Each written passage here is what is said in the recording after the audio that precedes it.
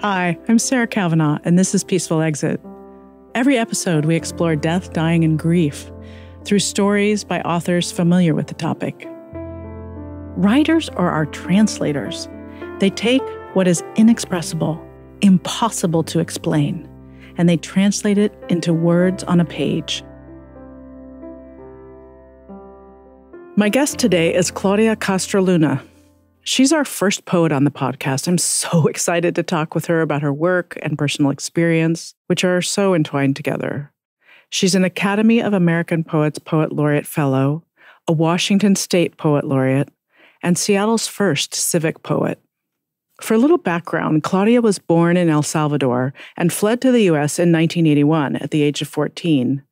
This gives you an idea of why place is so central to Claudia's work. Poems are tools for existential work. I've turned to poetry time and again to help me make sense of what is happening in the world and in my life.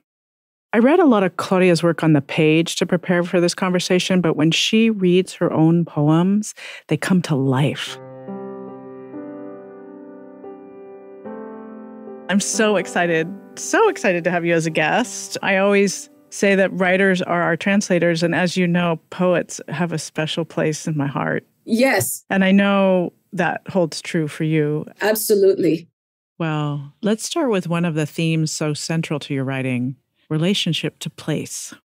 Well, place is central to my work. I mean, it's central to almost everything I've written and published. For instance, my work as Civic Poet and as Poet Laureate was deeply grounded in this place, in Washington State, in Seattle.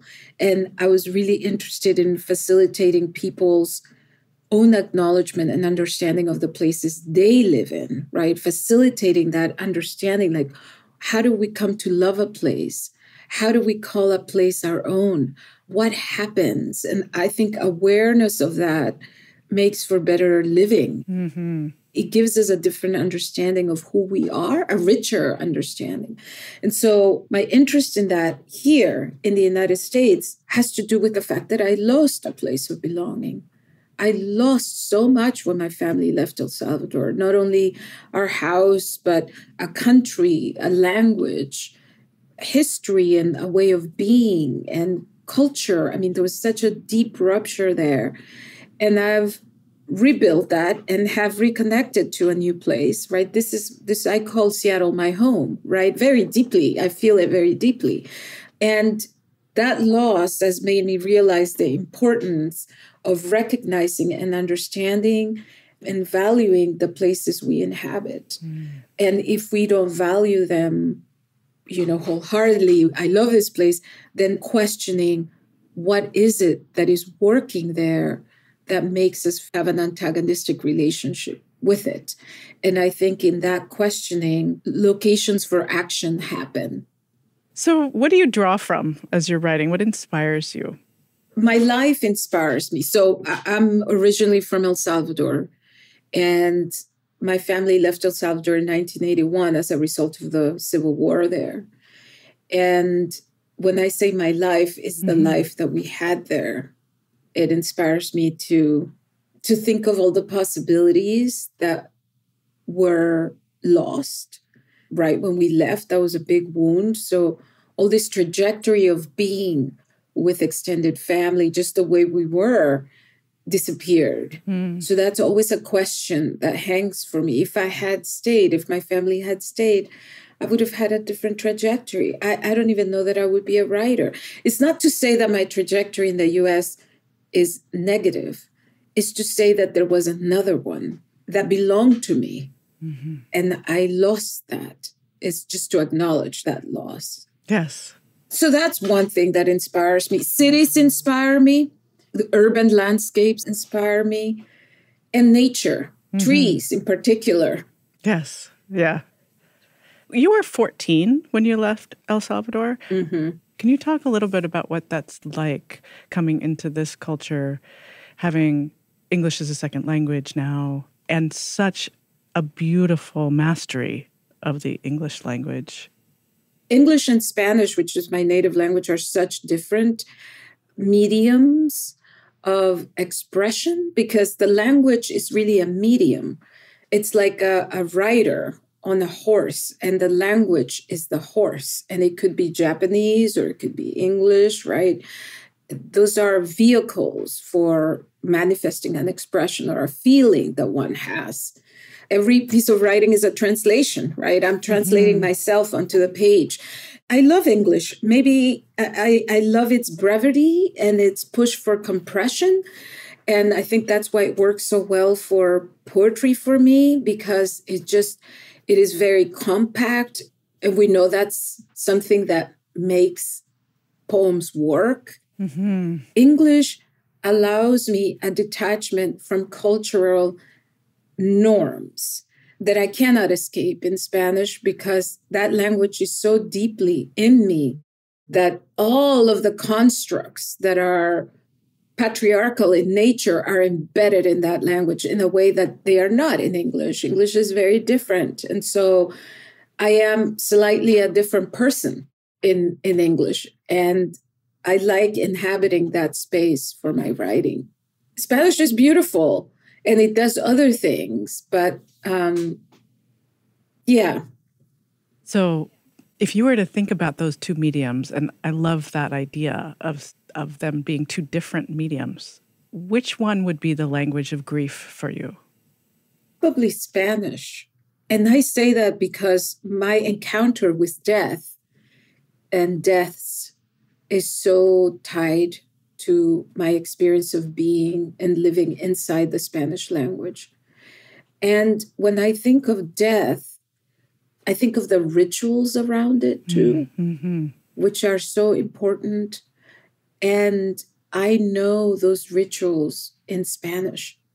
So all the cultural architecture that helps us grieve is for me something that I have seen enacted and I've been part of in Spanish a lot more often than in English. And so if it was one or the other, I would say that the conduits are more open for me in Spanish. Are you keeping those cultural rituals alive in your life here? A little, but not very much. Yeah, it's so different there, you know? Yeah. I mean, my dad lives in El Salvador and he is getting old and he had a stroke. He almost died and it was really, really scary. And I flew down there immediately as soon as I knew what had happened. But there was a sense of comfort in knowing that even though I wasn't there, that he would be held in a particular way, whether I was there or not, or whether I got there late, or there's a set of customs that get triggered and honored and held by people in community that makes the original impact of the news so you're able to withstand it because you're with others. And that's all built into this way of doing things that I don't think is the case for me here.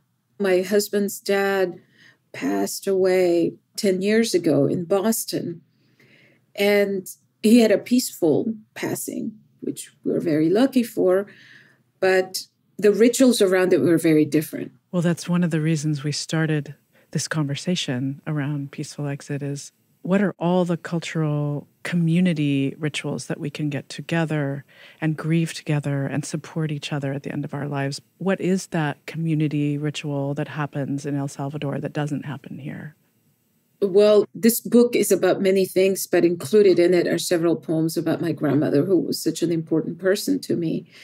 And when she was ailing, she was being looked after. She had Alzheimer's, very advanced. And it got to the point where she couldn't really swallow, for instance. She had very slow control over her muscles and her body function wasn't there at the end. So I flew down there just to be with her. And people dropped in to see her all day long. In the morning, somebody would come in and say, "How's she doing? Good morning. How are you doing?" And that's all. And some people would come in and have a cup of coffee. Somebody else would show up and say, "Oh, I saw this, particular food in the market. And I know, Nia Carmen, she loves it. So I brought it for her. Or here's a little, tea that I made. I mean, constant people dropping in throughout the day. She was an elder in that community. And so she knew a lot of people. And it was the same with my dad with the stroke. There were people coming by all the time. And that constant connection was both important for my dad and my grandmother, but for us, the family, knowing that we were not alone, and for the community too, because all those people dropping by know that's the rhythm of things, right? So if that were to happen to their mom or an aunt or to themselves, there would be reciprocity the other way. So it's a tradition of reciprocity and kindness that is very simple. It's not complicated at all. It's just showing up, Yes. So it's these networks of codependency in social, cultural settings. Let's call it belonging. Or belonging. It's belonging. Yes. I love that. Yes. It's belonging. Yeah. So do you feel like poetry is a way of metabolizing that grief, that loss of place and ritual? Oh my God, absolutely. Poetry has been so much a vehicle for me to process the loss and to reclaim it through beauty, which is, I think, the work that poetry can do and does. Well, you've written many collections. You've published several books, but let's focus on Cipota Under the Moon. Tell me about this book and tell me about the title. So Cipota is a Salvadoran word for girl, and it is very Salvadoran. It's like a flag on the cover of the book. So Girl Under the Moon. And of course, it's making a play with my own name, which is my last name, Luna. This is a very autobiographical book. So alongside this, I've worked on a memoir. The first part is very much that experience of being a girl in El Salvador. And the memoir is centered around that experience. So the book here is really an homage to children, because children are often those who lose the most in war situations. And often their voices, they're children. So we don't know their perspectives. So throughout the book, I've tried to weave my own story when I was a girl of the war, of course, but also to bring to light children. So that's one of the themes that runs through the book. And, you're so right to ask the question about whether poetry has helped me metabolize that loss and that grieving, because that is exactly what this book has helped me to do. And I feel on the other side of it, I have to say, I feel somehow reconciled to now inhabit where I am now. I'm not here anymore in the war. I'm not an immigrant just arrived from a situation of war or learning English or making my way into the world. I've come a long way from that. And now I could inhabit this Claudia talking to you because this has been processed. It's a way of accepting what has happened and what happened in your life, however traumatic.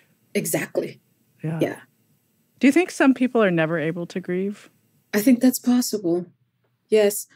Grieving it's devastating, the realization of it, I think for me, there's a poem in this book about Monsignor Romero. He's a saint in the Catholic Church. He's been canonized, but he was an amazing character during the war, and he was killed. And we never had the time to grieve because we were in the middle. There was so much disaster, so much death happening, terrible deaths happening all around us. And our imminent death was so obvious too. And it wasn't a slow acceptance of death. Like, I think death is the great mother, right? I mean, I think of death that way. But I think it's very different to think about death in a time of peace, as we are here talking, than it is when you are in a situation of war or extreme violence, where your life is on the line every single day. Like walking to school and... Yeah, right. Exactly. Just riding on a bus or going to work. Or the image of the children like walking along the wall so that they didn't get in sniper fire. Yes, exactly. So that you're just surviving. You're surviving intensely. It doesn't give you enough distance to think of the way days pass and the way, just the whole magnificence of life, that we are born and we grow up and we change and we shape ourselves, and not all the different ways in which we are in the world as humans. And then we come to a place where that ends. And it's a beautiful, I think for me, it's a return to the Great Mother, like a river enters the ocean. But I could only conceive that after living in a situation of peace and thinking about it and having then process all the fears around the trauma of the war. And I think I've been immensely lucky to have been able to do that as a person and as a writer. I think when you're not given that opportunity because you have to continue to survive, or you continue to experience incredible situations of stress or stressful situations, then maybe that grieving never quite is a full experience. You have a very special light, and I found the people I've met who have had very deep trauma and been in war situations or been incarcerated, it's almost as if that deep grief allows you a much broader joy and recognition of beauty and life. Thank you. Thank you for saying that. Thank you. Sarah, there was a moment, I think in Wenatchee when I was a poet laureate in a high school, some question came along from young people. And, these are people who are the sons and daughters of farm workers, right? Whose existence is very stressful.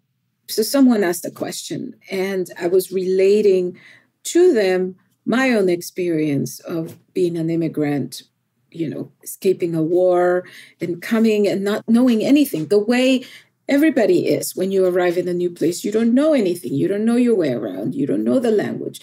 You don't have money. In our case, we didn't. My parents really struggled. And yet I said to them, despite all of the hardship and all of the happened, if somebody were to offer me a different life, one that didn't contain war or exile or death or fear or economic limitations, all of those things that I've lived. Somebody said, here's a different life where you won't have those things. I would not take it.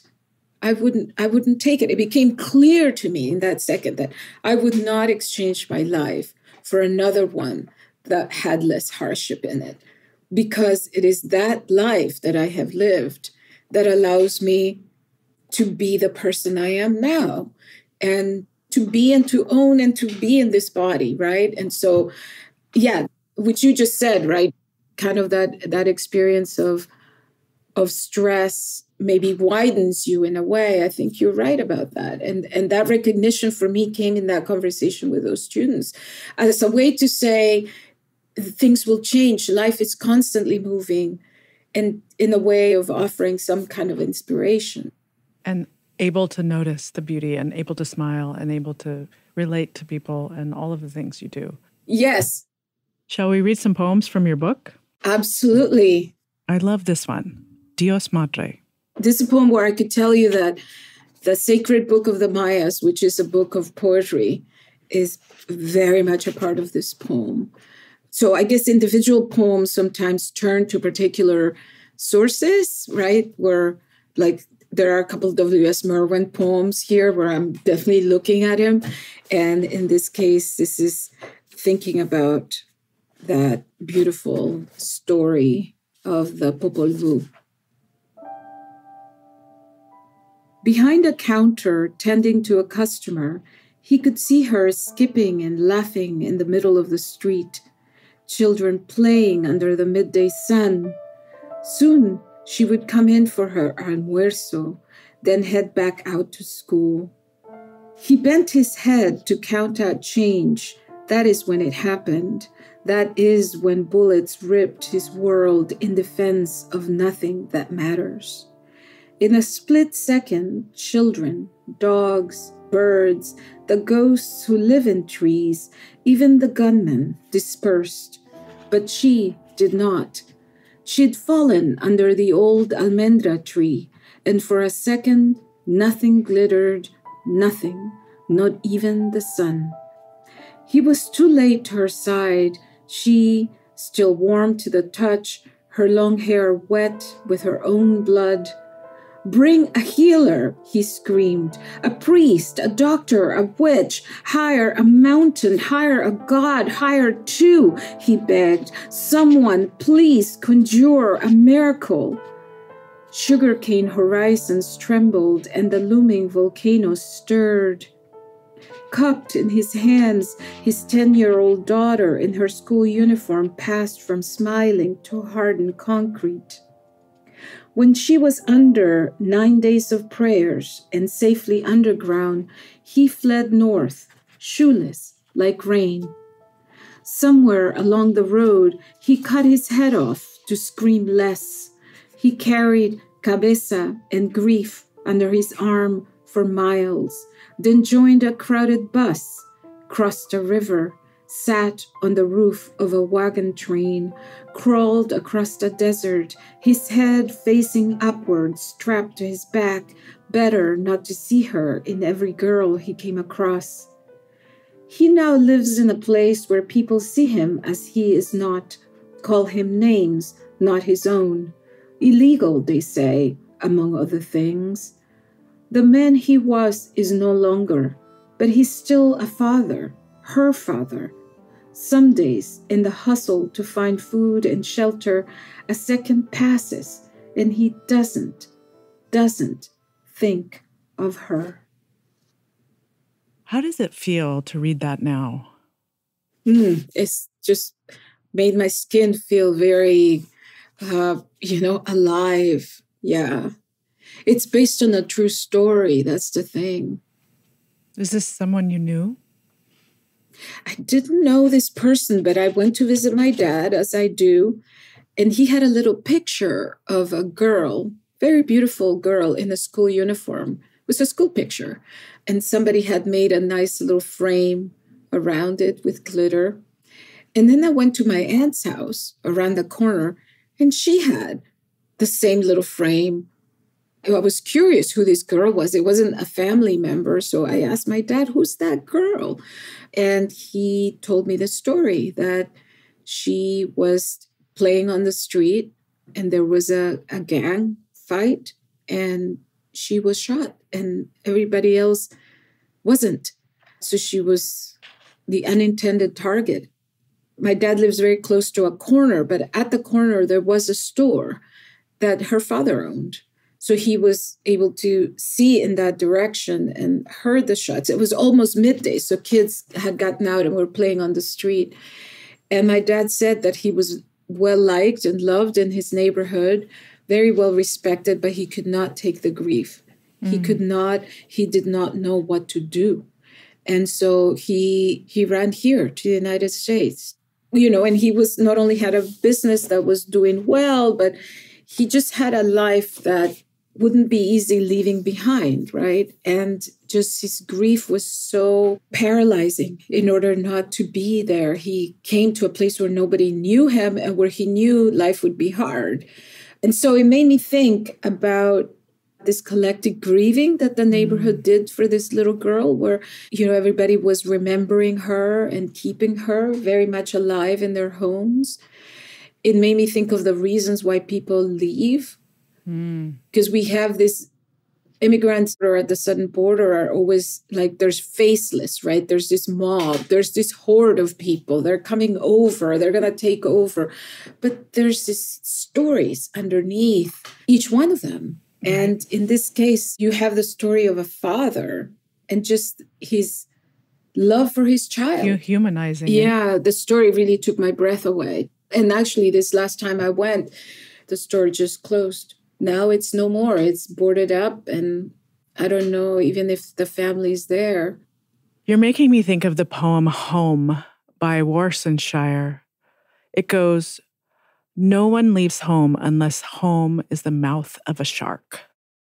And I think people forget why people are leaving their home countries. And they don't humanize the terror and the grief that requires departure. It's survival. Yes. You don't leave home unless your survival depends on it.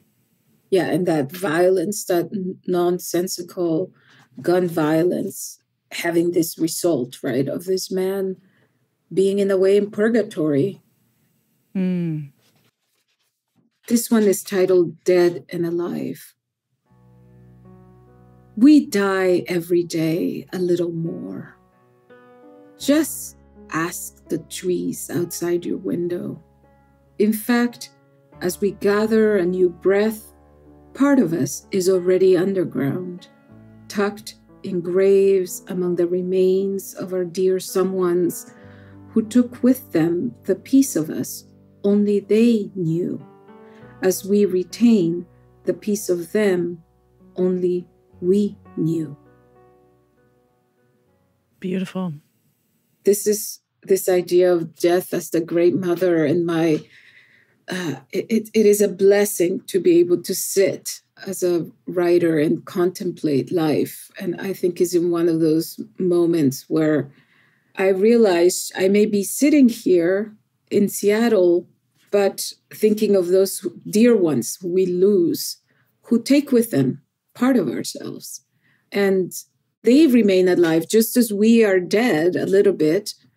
They remain alive, just like that little girl was being kept alive by everybody thinking about her and remembering her, right? I mean, they say we are only truly dead once nobody remembers us.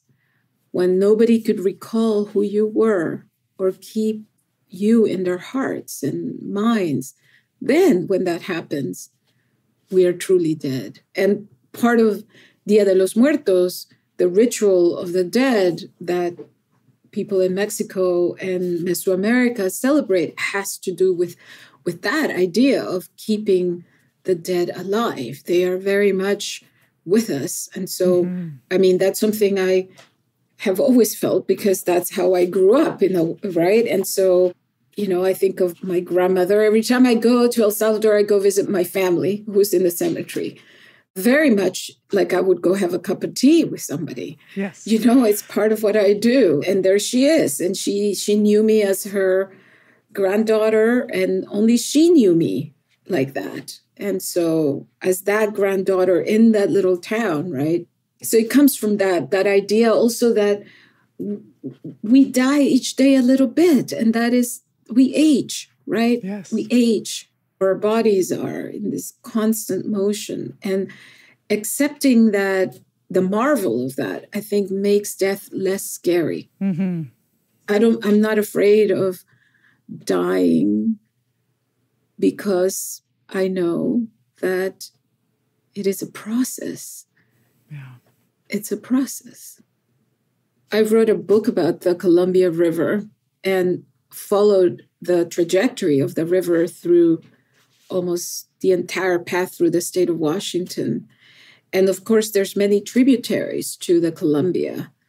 And I traced the moments of confluence.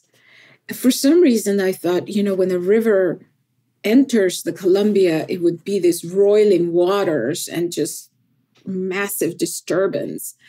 But it's not like that at all. It's just this peaceful release of the small river into the larger one, almost imperceptible to the eye. Just this peaceful surrender into this bigger body of water. And it startled me because it was not at all what I was expecting. Just this quiet entry, this surrender. It is a surrender.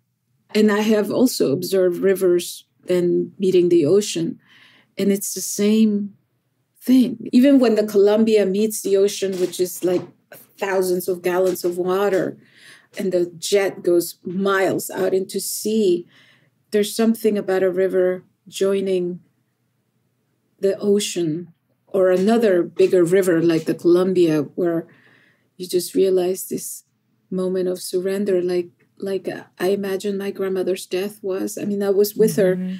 I came back, and 3 days later, she She passed away. Oh, you were able to be with her. Yeah. It was really good to be with her. I'm thinking of those small streams that come into the Columbia and then go out to the ocean. It's like the life cycle of birth to death, you know?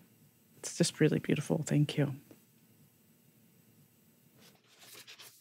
So this is titled A Natural Act. I feed my baby daughter her noon meal, mashed peas and brown rice. She swallows easily, mouth fast open after each spoonful, plump face and fervent hands. The last time I saw my grandmother, I fed her like I now feed my daughter. She sat in a room full of shadows, a crucifix above her bed. She was ghastly looking, emaciated limbs and eyes staring into space.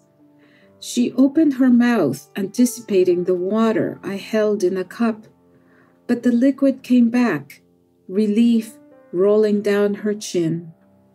And all the while, death watched her, the way ocean waits for river, the great mouth of river's end. Beautiful. You can really feel the love between you and your grandmother in that poem. Yes. It hasn't diminished, even though she's passed. Yeah. For the last poem today, and I love the title of this poem, can we do Leave the Gate Open on Your Way Out? This poem is very much her spirit. Leave the gate open on your way out. On a quiet street, a bloom-laden rosebush leans into the sidewalk. Its orange flowers swirl and pulse. Buds shoot up to meet the sun, which in time will ripen their promises. On the same bush, next to fragrance and splendor, in quiet hush, invalid roses drop fading petals one by one. At the end of the street stands a hospital. It houses a morgue and a maternity ward. My own 3 children were born within its walls. To give birth is a revolution. Leave the gate open on your way out, better for the angels and the devil to come and go. The path to happiness is by way of pain and sorrow. That is something my abuela could have said. On the quiet street, many pass by the rosebush, exuberant or crestfallen. The shrub stands, ready to share loss and joy, but only with those who stop to smell its roses.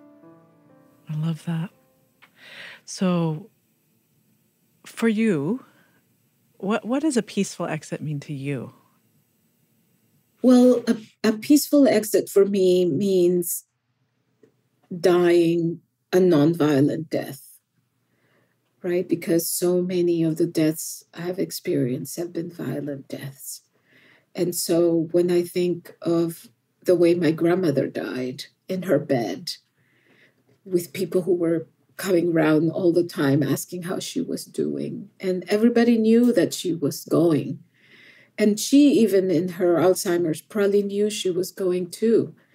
And to have that sense of that arc that you could see spread before you, I think that would be an amazing thing, to die a death that is not violent and a death where there's perhaps some knowledge of it. So there's some preparedness around it, that I could prepare for it, but that my family could prepare for it, and understand that is what it is. It's part of life. We couldn't have life without it. It's how the universe has been designed. In that peaceful last exit of that breath, it's a transition.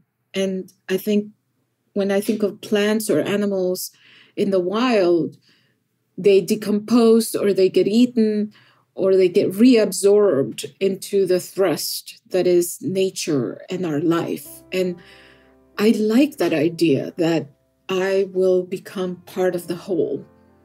Somehow I will be absorbed into the whole. That's what I think. I love your answer, and I loved our conversation, and I love reconnecting. I was going to say, it's so lovely to see you, and thank you so much for inviting me and having me on your podcast. This has been really lovely. Thank you. Thank you for listening to Peaceful Exit. You can learn more about this podcast and my online course at my website, peacefulexit.net. If you enjoyed this episode, please let us know. You can rate and review this show on Spotify and Apple Podcasts. This episode was produced by Large Media. You can find them at larjmedia.com. Special thanks to Ricardo Russell for the original music throughout this podcast. More of his music can be found on Bandcamp. As always, thanks for listening. I'm Sarah Kavanaugh, and this is Peaceful Exit.